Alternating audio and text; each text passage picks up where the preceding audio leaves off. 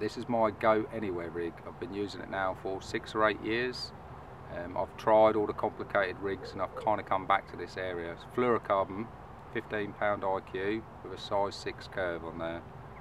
Always use it with a bottom bait. I've tried it with little balance things and pop-ups and that on there, but for some reason I tend to pull out a fish. Not all the time, but you do lose fish in it. But fishing it with a bottom bait, it seems to nail them in the centre of the bottom lip every time, and very, very rarely lose fish, which is great.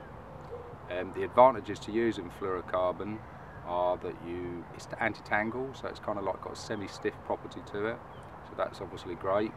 Another thing is obviously being fluorocarbon, it's virtually invisible in water, so it doesn't really matter what I'm fishing over out in the lake. So I'm fishing over a gravel bottom and it blends in. If I'm fishing in the silt, then it blends in, and if I'm fishing close to weed, then it blends in. And it suits my fishing that I'm, you know, roving the rods about a lot. I don't know what I'm going to be casting over next, so this kind of, you know, helps massively. It's very, very simple to tie. Basically all is what I'm doing is tying a loop to create a hair in the end of the fluorocarbon, and then I thread on a little bit of silicone tube that I'm going to thread the hook onto, and that sits at the bottom of the shank.